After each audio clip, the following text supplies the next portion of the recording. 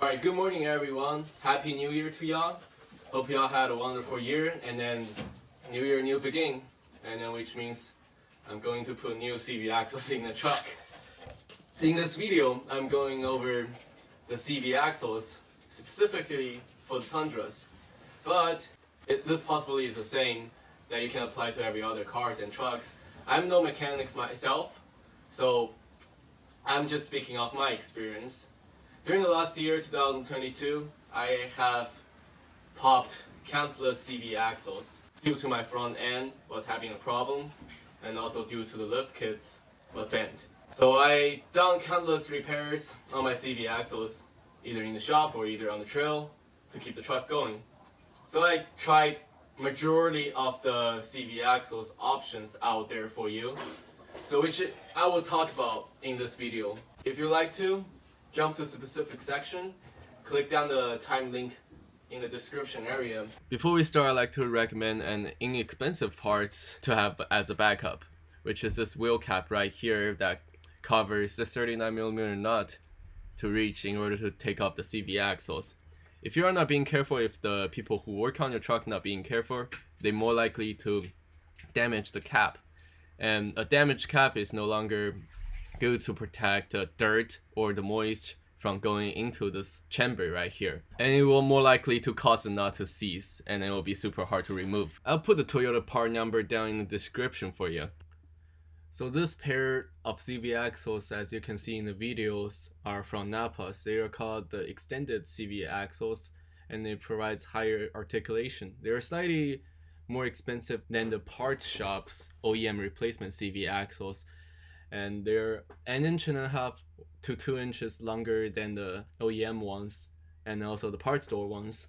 This is what I had, or what I can buy at the moment back in July when I was stuck in Colorado because my OEM CV axles were having problems due to my lift kits and stuff. And then the driver's side one finally break down when I was trying to go over a ditch with steering wheel fully locked to the left and then four-wheel drive engaged, and then it torn apart the outer metal assembly inside and also tear the boots down. But luckily it was still attached that it only have a small grinding noise when the truck was in two-wheel drive, and that's how I made home. And then that's also why there's a lot of grease being spun out. This is my preferred method to get to the CV axle.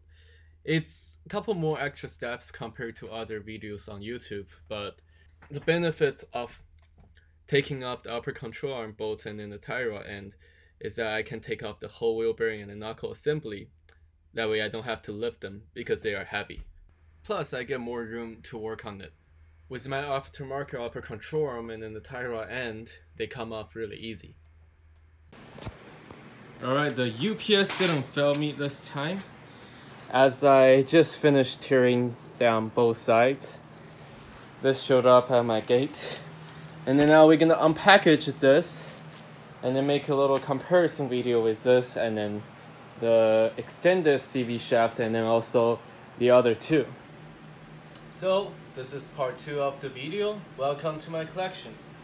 Now we're gonna talk about what made these axles different from the OEM Toyota axles.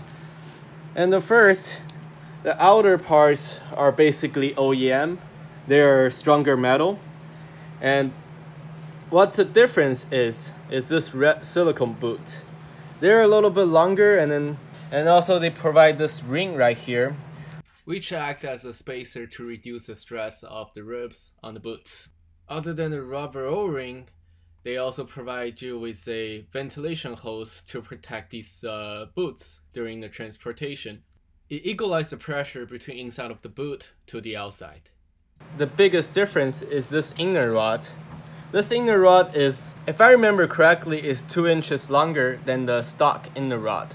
And to install the CVJ axles onto the truck is different than installing the regular CV axles. Instead of popping that right out and then pop the new one back in, this one is different.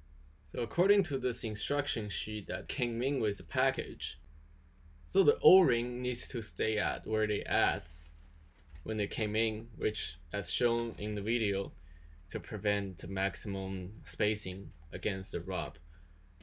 The extra step we might need to do after we finish installing the CV axle and then putting all the parts back onto the truck is that we need to let the truck off the jack stands to let it sit on itself to check for the clearance between the ribs of the red silicone boot.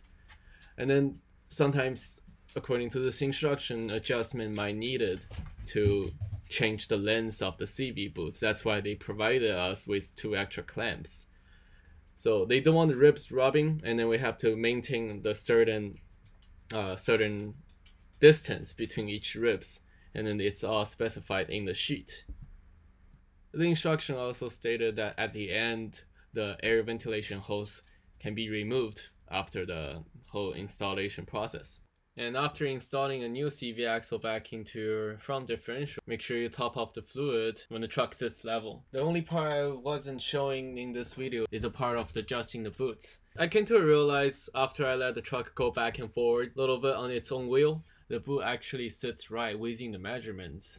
So at the end, I didn't have to change the length of the boot. So the project ends by putting out the air hose from the boots and then a test drive.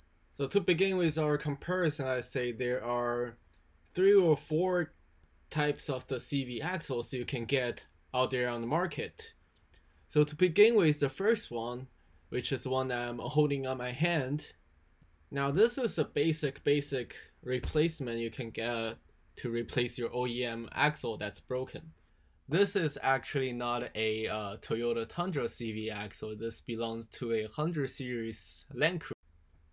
Well, even though it's for different vehicles application, but this is a great example to show you the difference between this one, so-called OEM direct replacement, and the actual OEM. They usually run fairly cheaper than the OEM axles. You can buy them from your local store such as Napa, O'Reilly, and AutoZone.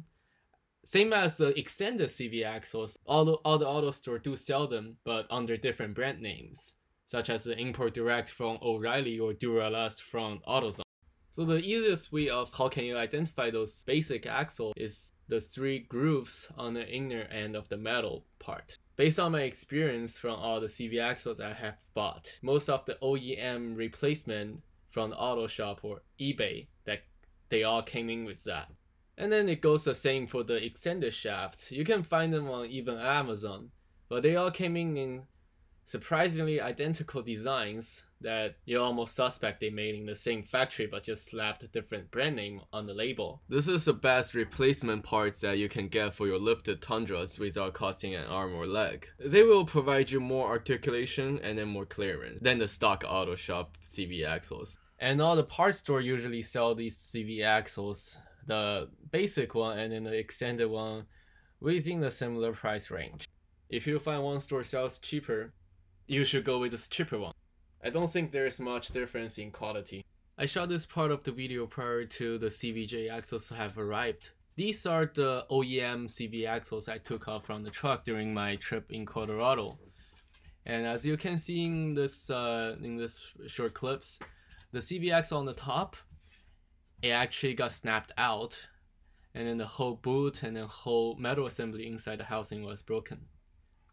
And then the one on the bottom has a leaky boot. So I decided to replace both of them to the Napa extended shaft in Colorado. And I was lucky enough to find them in stock.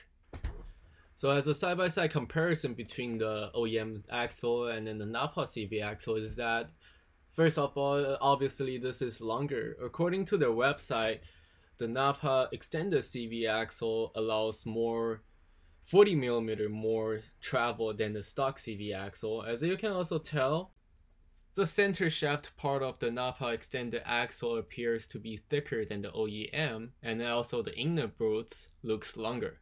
What's even more surprising is these CVJ axles that I just put on the truck. They're even longer than the Napa extended CV axles, and the red silicone boots looks twice longer than the Napa and also the OEM. So if you go to CVJ Axle's website, they have 2 different versions for our Toyota Tundras. I got the lifted version since my truck is lifted.